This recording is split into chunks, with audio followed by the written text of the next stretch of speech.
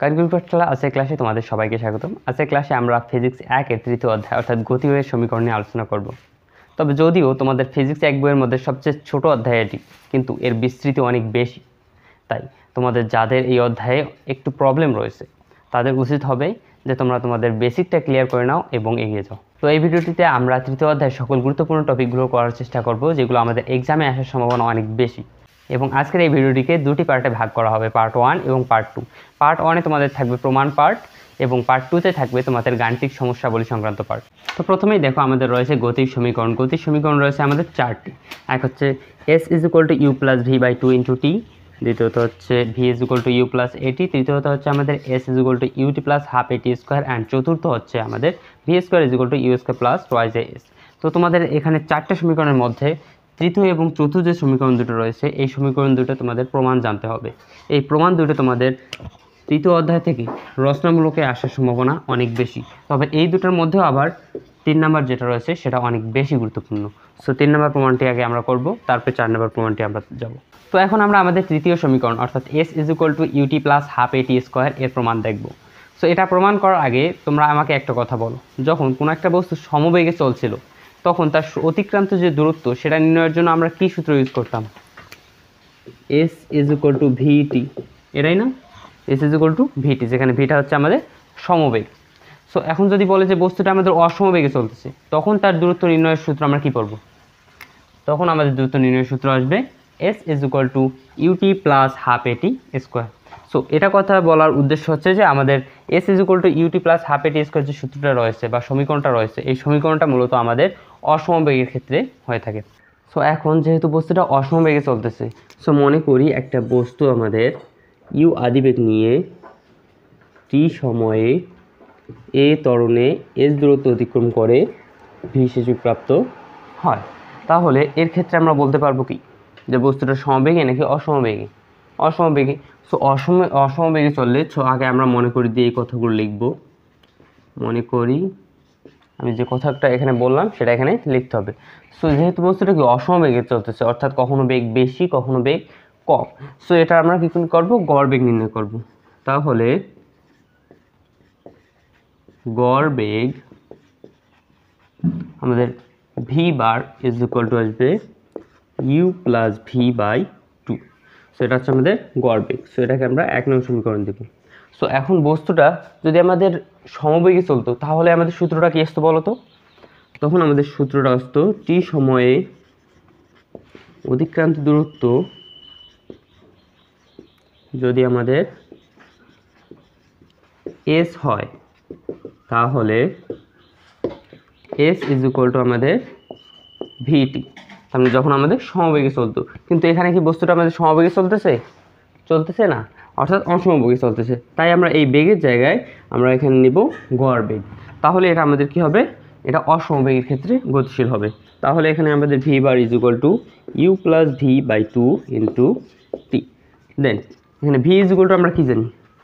গতির আমরা দ্বিতীয় সমীকরণ থেকে জানি যে v = u + at। সো এখানে আমরা সেটা বসাই দেব, v = u + at/2 * t। দেন এখানে আমাদের আসছে twice u + at/2 * t। এখন এখানে দেখো আমাদের এখানে আসছে s = u + at/2 * t। দেন s = ut + half at²। দেখো আমাদের সূত্র যেটা আছে সেটা কিন্তু প্রমাণ হয়ে গেল। তো এখন দেখো এই সূত্রটি এখন আমাদের বিশেষ ক্ষেত্র আছে, বিশেষ ক্ষেত্র অর্থাৎ এই যে আমাদের আদিবেগ রয়েছে, এই আদিবেগের মান যদি আমাদের 0 হয়, অর্থাৎ বস্তুটি স্থির অবস্থা থেকে চলা শুরু করে, তাহলে আমাদের u এর মান হচ্ছে 0। তখন আমাদের সূত্রটা কি দাঁড়াবে? দেখো s = half at²।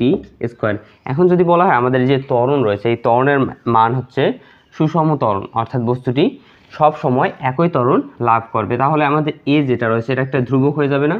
তারপর আমাদের হাফ যেটা রয়েছে এটা একটা ধ্রুবক হয়ে যাবে। তাহলে আমরা কি এটা লিখতে পারি না s সমানুপাতিক t², যেহেতু কি আমাদের হাফ a এটা কি একটা ধ্রুবক।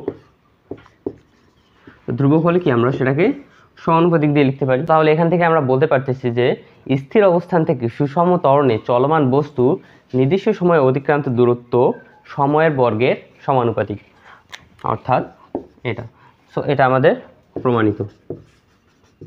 এখন দেখো, যদি তোমাদের এটা বলা হয় যে 3 মার্কের জন্য দিয়েছে, অর্থাৎ সংক্ষিপ্তের জন্য বলে, তাহলে তুমি এই পর্যন্ত দিবা, আর যদি রচনামূলকের জন্য দেয় তাহলে তুমি এই পর্যন্ত দিয়ে দিবা।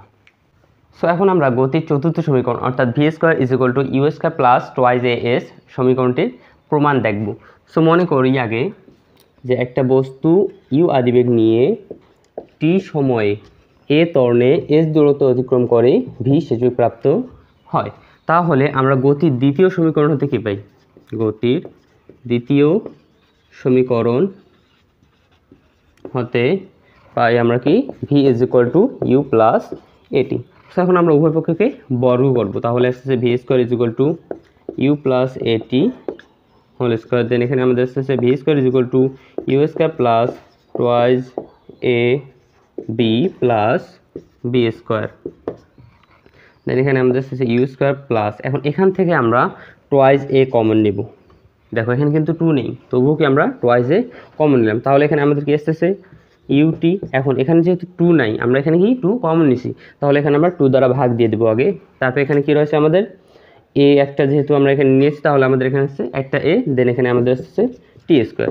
সো এখন আমাদের কি আসছে ইউ স্কোয়ার প্লাস টোয়াইজ এ। এখন একটু আগে আমরা কি করলাম যে S is equal to UT plus half এটি স্কোয়ার, এই সূত্রটা কি পড়লাম না একটু আগে সমীকরণটা? সো এটা আমাদের এখানে আসছে। সো এখানে আমরা কি বসাবো এস। সো আমাদের কি আসলো, দেখো এখানে V square is equal to you square plus twice A S প্রমাণ হয়ে গেল। কিন্তু এটারও আমাদের কি রয়েছে, কিছু বিশেষ ক্ষেত্র রয়েছে। বিশেষ ক্ষেত্র অর্থাৎ বস্তুটা যদি আমাদের আদিবেগ শূন্য হয়, অর্থাৎ বস্তুটা যদি আমাদের স্থির অবস্থান থেকে চলা শুরু করে, অর্থাৎ ইউ ইজ ইকুয়াল টু 0, তাহলে আমাদের সূত্রটা কি এসেছে V square is equal to you যদি আমাদের শূন্য হয় তাহলে টোয়াইজ এ এস। এখন যদি বলি যে বস্তুটা আমাদের সমত্বরণে সুষম ত্বরণে চলতেছে, অর্থাৎ এ ইজ ইকুয়াল টু আমাদের সুষম ত্বরণ।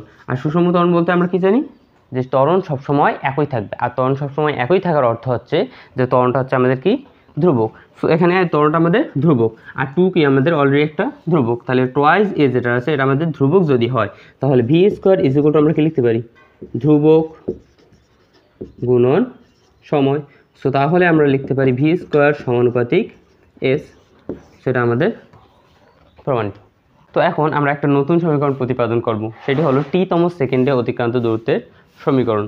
সো তোমরা নবম দশম শ্রেণীতে কিন্তু অলরেডি তম সেকেন্ডের যে অঙ্কগুলো রয়েছে সেগুলো করে এসেছো। যদি তোমাদের বলা হয়তো যে 10তম সেকেন্ডে অতিক্রান্ত দূরত্ব বের করো, তখন কি করতা?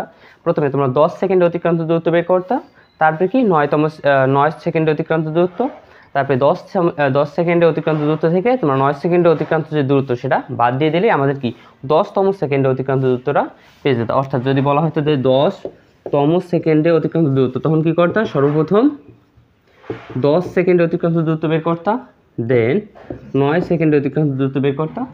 তাহলে এই দুইটা মাইনাস করলে মূলত আমাদের 10 সেকেন্ডে অতিক্রান্ত দূরত্ব পেয়ে যেত।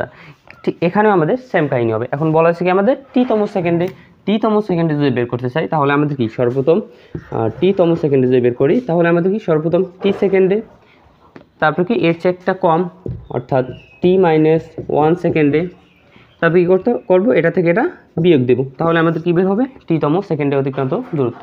সো এই কাজটা আমরা এখন এখানে করব। সো একটু আগে আমরা যেটা দেখলাম এখানে যে টি-তম সেকেন্ডে অতিক্রান্ত দূরত্বের ক্ষেত্রে ঠিক সেই কথাটা আমরা এখানে লিখলাম।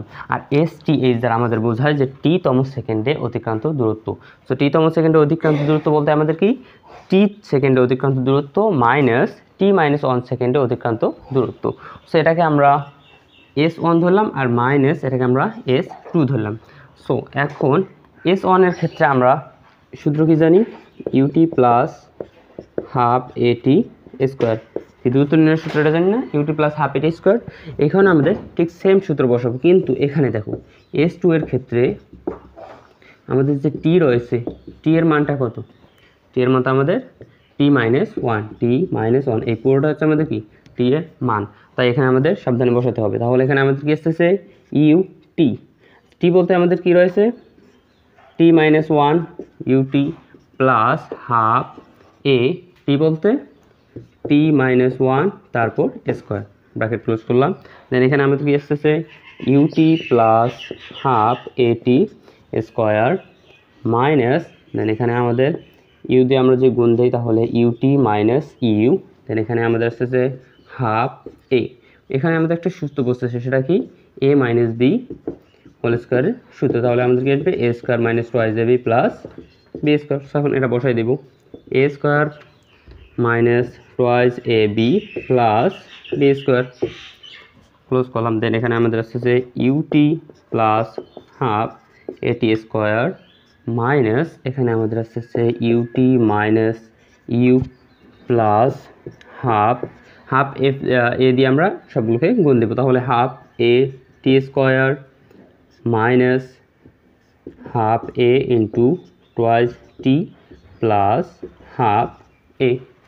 দেন এখানে আমাদের আসতেছে ইউটি প্লাস হাফ এটি স্কোয়ার মাইনাস, এখন আমরা কী করবো মাইনাস দ্বারা সবগুলোকে গুণ দিয়ে দেব, তাহলে আমাদের কি আসতেছে ইউটি মাইনাস দ্বারা গুণ করলে কি সবগুলো চিহ্ন যেহেতু পরিবর্তন হয়ে যাবে, তাহলে কি ইউটি এখানে মাইনাস আছে এখানে প্লাস হবে, দেন ইউ এখানে মাইনাস হাফ এটি স্কোয়ার প্লাস হাফ, সরি এখানে দেখো এখানে আমাদের উপরে টু রয়েছে নিচে টু রয়েছে, কাটাকাটি গেলে আমাদের থাকতেছে এটি, দেন এখানে আমাদের হাফ এ। সো এখন ওয়েট এখানে আমাদের প্লাস ছিল, এখানে আমাদের কি আসবে মাইনাস হাফ এ, দেন এখানে আমাদের ইউটি আর ইউটি কি কাটা যাচ্ছে, দেন হাফ এটি স্কোয়ার কাটাচ্ছে, তাহলে আমাদের এখানে থাকতেছে ইউ প্লাস এটি মাইনাস হাফ এ। তো এখন এখানে আমাদের আসতেছে কি S T H is equal to you plus এটি মাইনাস হাফ এ। সো এখন এখানে আমাদের ইউ প্লাস এখানে কি কমন নেওয়া যায় এ কমন নেয়, তাহলে আমাদের টি মাইনাস হাফ এ। সো দেখো এখানে আমাদের সূত্র মেলানোর জন্য এখানে কি লাগবে আমাদের হাফ এ লাগবে। সো এখানে আমাদের ইউ প্লাস এখানে আমাদের কী করবো হাফ এ কমন নিব, এখানে আমাদের হাফ এ কমন, তাহলে এখানে আমাদের কি আসতেছে দেখো এখানে টু দ্বারা কি এখানে আমাদের ভাগ রয়েছে, সো এখানে আমরা টু দ্বারা এখানে গুণ দেব, তাহলে এখন এই দুটো গুণ করে আমাদের এটা আসবে। দেন এখানে মাইনাস আছে, তো হাফ কমন নিলে এখানে আমাদের কি আসতেছে হাফ কমন নিলে এখানে আমাদের আসতেছে ওয়ান, অর্থাৎ দেখো আমাদের S T H is equal to you plus half A two T minus one, এটা কি আমাদের প্রুফড।